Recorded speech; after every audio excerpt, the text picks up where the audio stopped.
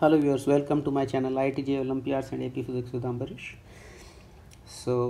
One of my students had requested me to do a video on Pathfinder challenge problem 2 electric current. This problem is about proving something, and you don't have to solve for any expression, but you have to prove some result or some proportionality, and some hint is given in Pathfinder for this problem. So generally what happens, students just read that hint and then do not think any further on this problem. That's what happens with people sometimes. But I felt that there's something to be explained in this problem. That's why I decided to choose this one. So let's look at the problem. In the arrangement shown, a pulley is suspended from a fixed support with help of a spring. So this is a pulley and this is a spring which is supporting this. Okay, a uniform resistive wire connected between immovable terminals A and B passes over the pulley. A resistance R is connected between the terminals A and B, is also connected in parallel with the resistive wire. So this wire is passing over the pulley, and then this R is also connected directly between A and B.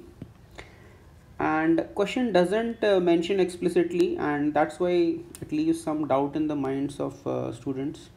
Actually, the question should mention that this wire doesn't have any resistance, it is directly connected like that. Okay, but that's not written explicitly in the question. Okay, so passing over pulley, a resistance R connected between terminals A and B is also connected in parallel with the resistive wire. So it says it's parallel, but in what sense is it parallel? Actually, this is connected like this between A and B, and this is also connected. But strictly speaking, since there is a branching out over here, so we cannot really say that this is a parallel connection. So that's why I think that language needs a lot of refinement in this question. Okay, that's how I am interpreting this problem. Maybe there exists some alternate interpretations, I don't know. So okay, resistance R of the resistive wire is much larger than the load resistance. So this resistance is very large as compared to the load resistance, which is also much larger than R. So this is a small resistance, and this is a large resistance, and this is very large resistance. Okay, the spring supporting the pulley always keeps the resistive wire taut.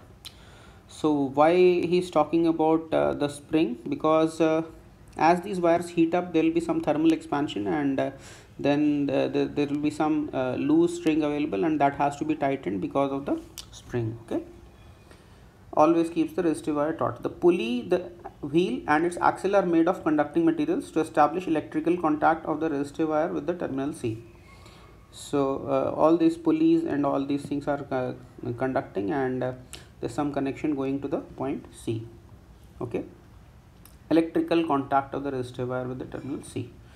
When the switch is closed, the pulley wheel starts rotating very gradually and stops rotating after some time. So what happens when you close the switch? This pulley wheel will start rotating, and then the rotation will stop after some time, and we have to explain why does the pulley wheel rotate and why does it stop after some time. So that's part A of the question.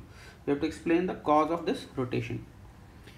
And then the second part is show that the angular displacement of the disc is approximately proportional to power consumed by the resistance RL. You have to tell that, okay, the amount through which this pulley wheel is rotating is proportional to the power consumed in RL.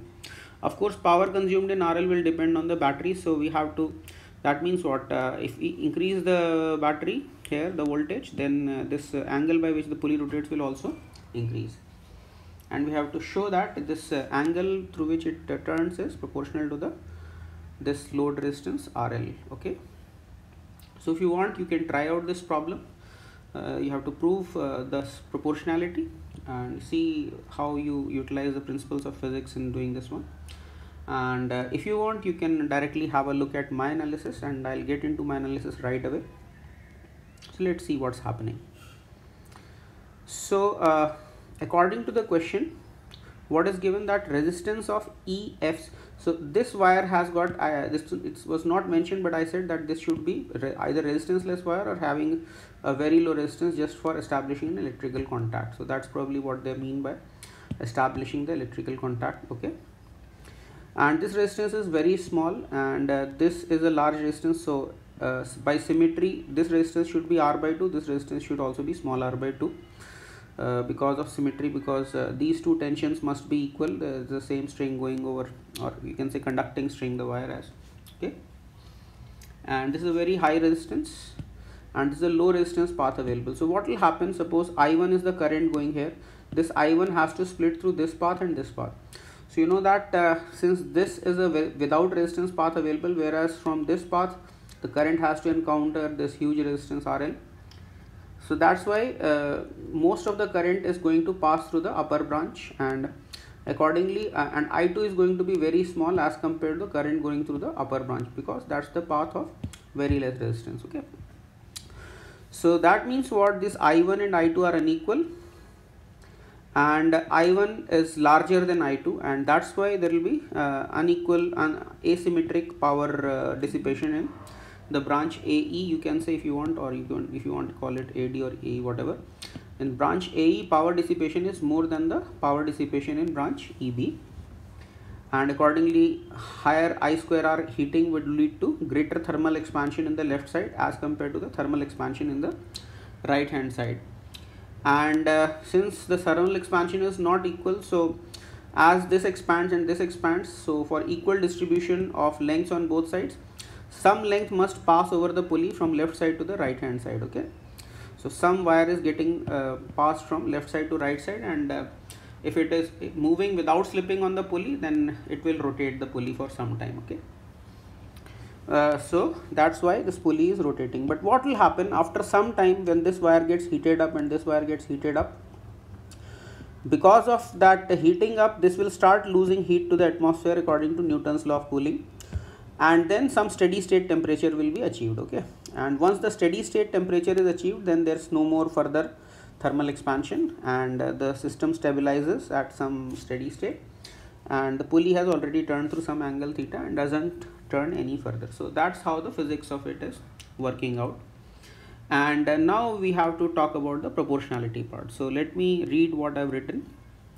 Whatever I explained, since the resistance of EFC is much less than RL, EFC, this branch is much less than this RL, I2 must be smaller than I1. So this current is smaller than I1.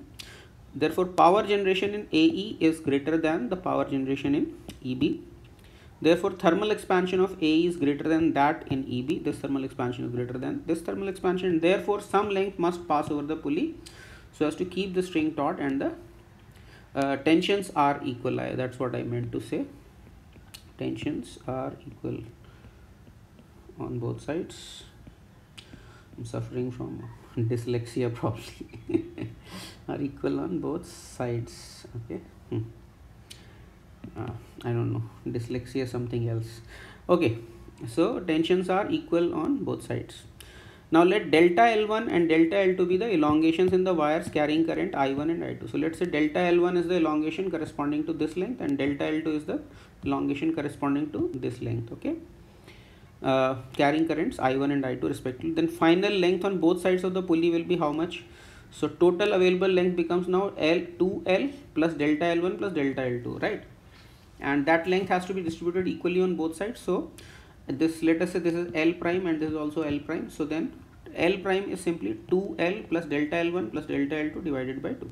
That's basically the total length, new length, expanded length divided by 2 on both sides. Okay. Now, had there been no transfer of length from left side to the right side, length on the RHS would have been L plus delta L2. So, see, this elongation is delta L2 and L is already present here.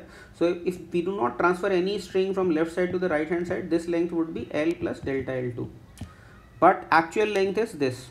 So that means how much length has passed from left side to the right side.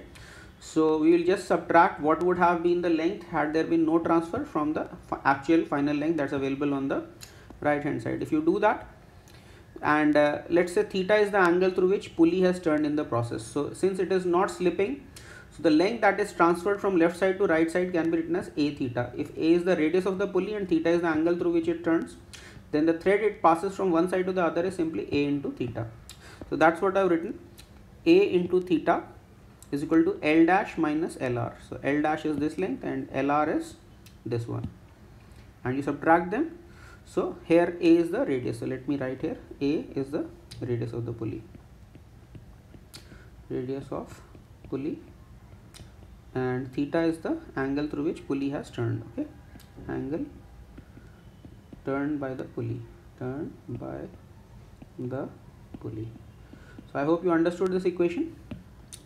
So this is the angle through which the pulley turns, and therefore theta is simply delta L1 minus delta L2 divided by 2A, and delta L1 is nothing but L alpha delta T. So delta L1 is L alpha delta T1 and delta L2 is L alpha delta T2, where alpha is the coefficient of thermal expansion.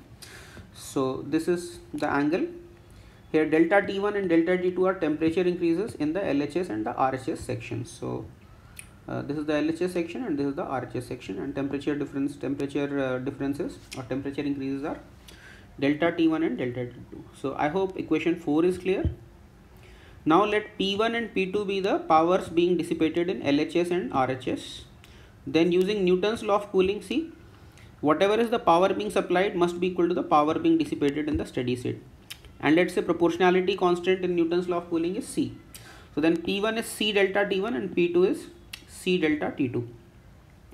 And now I can write this equation in terms of P1 and P2, because I can substitute for delta T1.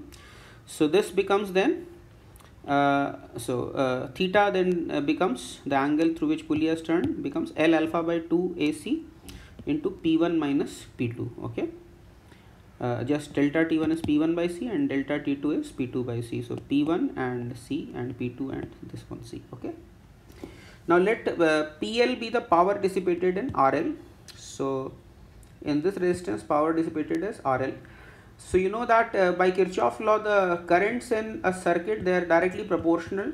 They maintain a constant of proportionality. The ratio of currents does not depend on the value of battery, even though absolute currents depend on the value of the voltage of the battery, but the ratios of currents does not depend on that, and therefore power dissipated in any resistor is the ratio of powers dissipated in any resistor are also not dependent on the absolute value of the voltage of the battery. They will just be proportional. There will be some proportionality constant. So power dissipated in RL is proportional to this power, and this and also this power is also proportional to this, although proportionality constants may be different. Okay, so let PL be the power dissipated in RL, then P1 and P2 must also be proportional to PL, because currents will be in a particular ratio. So let's say P1 is K1 times PL and P2 is K2 times PL. Here K1 and K2 are some constants which will depend on the ratios of the resistances, various resistances in the circuit. Okay, they're appropriate proportionality constants. So just use this equation, 7th equation in 6th, and what do you get? You get theta is equal to L alpha upon 2AC into K1 minus K2 into PL. So what do we see? The angle through which the pulley turns is directly proportional to the power dissipated in the resistor RL. Okay, and that's what we had to prove, and we have proved that. Here I ignored the change in resistances, slight change in resistances, because of passing of length from one side to the other side, and also why? Because the question said that it's approximately proportional to PL. So why are we saying the word approximate? Because we have ignored the change of resistances on the left side and right side because of slight transfer, but then those numbers are small and we can safely ignore them, and that's why the word approximately. So this is what was to be proved, and we proved it. So that's my analysis of this question. Hope you liked this video, and if you did like this video, please do give it a thumbs up, and please share this video as much as possible through various WhatsApp groups, Telegram groups, or Discord servers, or whatever media you use for networking with your fellow students preparing for IIT, JEE or Olympiads. And most importantly, if you have not already subscribed to my channel, please do subscribe to my channel, because that's what keeps me motivated to post new videos. Thanks a lot for watching this video. Please keep coming back to my channel for more awesome stuff, and I'll see you in the next video, and God bless you all.